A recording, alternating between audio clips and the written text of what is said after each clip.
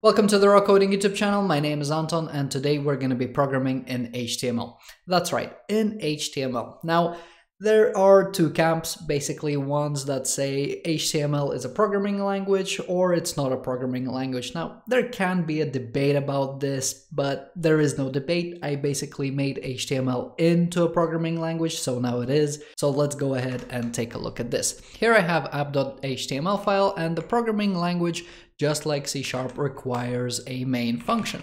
So we create a function and we call it main. We will start humble and we will print a hello world to the console. Open up the terminal, we will use dotnet run. Now, just like Python, I have an interpreter. Mine is written in .NET. I can publish it as a CLI tool, although here it's in local development, so .NET run this app.html file, and we're gonna get hello world printed to the console. Another thing that I can do is I can take world out and I can declare a variable. I will say that this variable is Bob, I can give it a name, and let's say that the name is name. And I want to greet this name. Let's say this is going to be self-closing. We'll rerun the application and we're gonna get hello Bob. Now you may be in a situation where, you want to make it look pretty, you're gonna run this, you're gonna get a bunch of this stuff. So I have a special HTML programming keyword called value, which is going to print out the value as is essentially, okay? You're gonna have something like this, and now you're back at hello Bob. Much like any other programming language, we can actually pass arguments into the application. So in the function, we would have to specify parameters, and this will be last name. Let's say I'll create another variable. This is going to be first name, this is going to be full name, and I want to create a full name out of first name and last name. So first goes first name, self-closing, and then we have last name. So first name is defined over here, last name is coming from the parameters. We'll then take full name and print it out to the console. So full name right over here.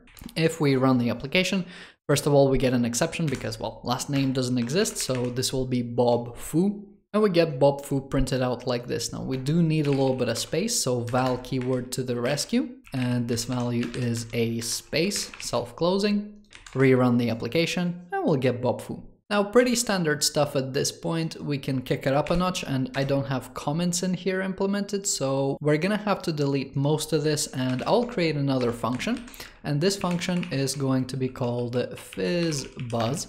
It's going to have a parameter of number. We'll take fizzbuzz.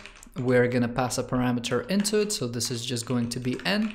If you're wondering how the parameters are bound, they are basically positionally bound, right? So this is the first in position. So it's going to be bound to the first parameter. If you want more, you specify them via commas. Inside the fizzbuzz function, because I don't have and statements and stuff like this, because it was too long to code out essentially, I will say that if equals comparing modulo of number by 3 equals to 0, this should be fizz, and this is the value that I want to return from the fizzbuzz function.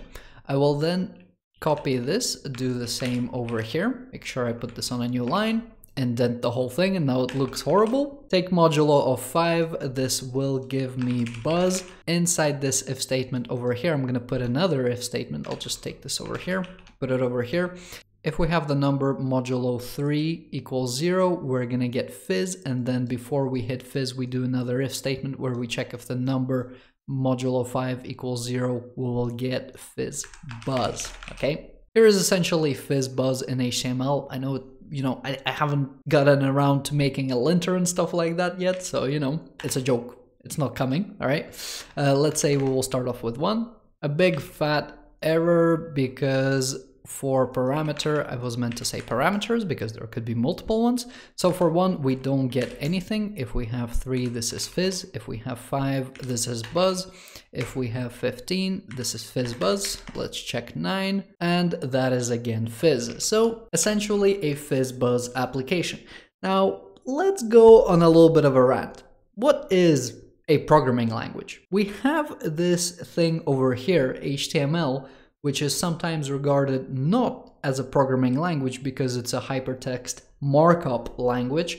So if you're looking at this, you may think this is not a hypertext markup language, this is a hypertext programming language. I personally think that latching onto the markup word is very pedantic and maybe a little bit counterproductive to trying to see what a programming language actually is. If we look at programming in the real world, where I can use the English language to essentially teach you something, so I say some words, you can now think a certain way or do a certain thing, or, just repeat what I said. What I'm really trying to do is take an idea and use words to point to parts of that idea and transfer that idea to you. With computers, we're kind of doing the same thing. We have an idea, and then we have to take this idea, cut it up into pieces, and put them into these blocks which the programming language gives us.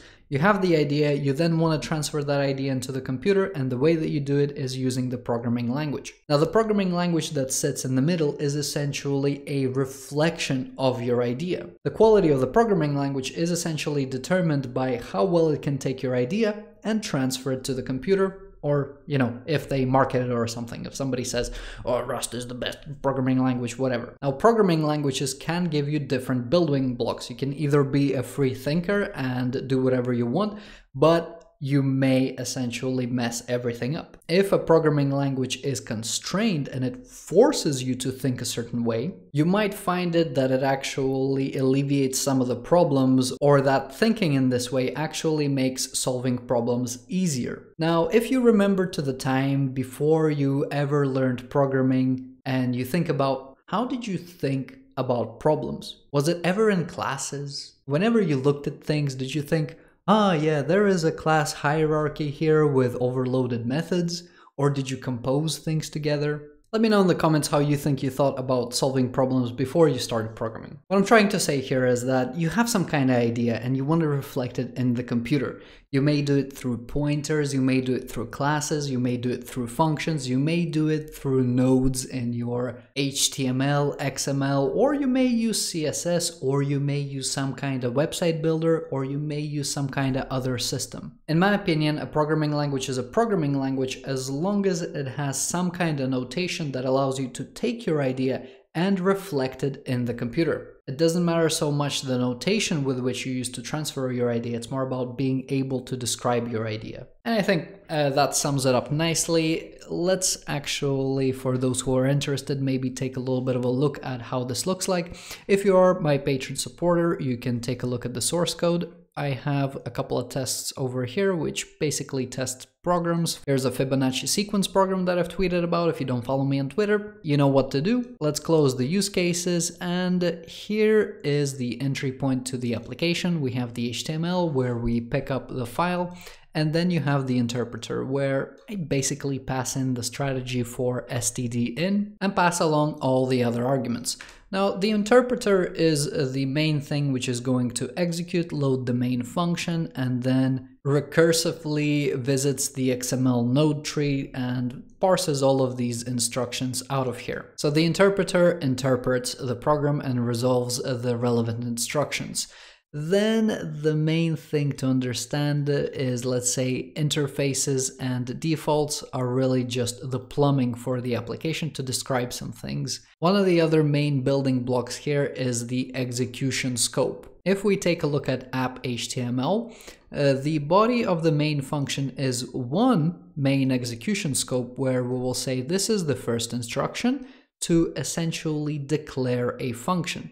If we take a look at some of the keywords for this language, a function, what it will do is it will take the current execution scope and it's going to set a variable. So a function exists as a variable in the global execution scope, and then a function essentially executes just like a regular value. So you can basically say that this HTML programming language is indeed a functional programming language where things like val, variable, fn, these are all variables which are in turn functions. Everything is a function in here essentially. And if you have a variable in the outer scope, if the variable with the same name exists in the inner scope, first we check the inner scope, and then let's say in the execution scope, we'll try to get variable. If we don't find it in the current scope, we go to the parent scope. So we can get functions from parent scopes and from the global scope, etc. The execution scope in this case isn't much different from the curly braces, which define this execution scope over here. The language is dynamic. Everything is pretty much a string up until a point where I'm trying to consume them for these arithmetic operations or Boolean operations. So for example, in Boolean comparison, when I'm actually trying to get these objects, right, I'm checking, are these booleans that I'm getting? Are these integers? Are these strings? Are these integers and strings, right? Everything is pretty dynamic up until the point I am trying to use it. And same with numbers over here, where when you have things like add, subtract, multiply, divide, modulo, they will try to be pretty generic, where each individual child is going to be evaluated. And then if it's an integer, we just use it as an integer. If it's a string, we then actually try to parse it. If it's something else, we don't know how to parse it. Other things that I could potentially do here is, you know, if I get a Boolean like true, I can say, okay, this is going to be 1. If I get false, you guessed it, this could be automatically converted to 0. And that's if I want to do something like that. Not much to say about other operations. You have print, which pretty much just takes every single child, tries to convert it to string as long as it's not this empty thing, which is basically a null. So this programming language doesn't actually have nulls. The return statement is pretty interesting. What it's going to do is it's going to try to evaluate whatever is contained within it. And then in the execution scope, whenever we are trying to evaluate a node, so if the node, we try to interpret it. If it is a return statement, we execute it. So whatever child statements are inside of it are going to get executed. We're going to get the final result. We're going to flip the state machine on the current execution scope that we're returning, return the final result.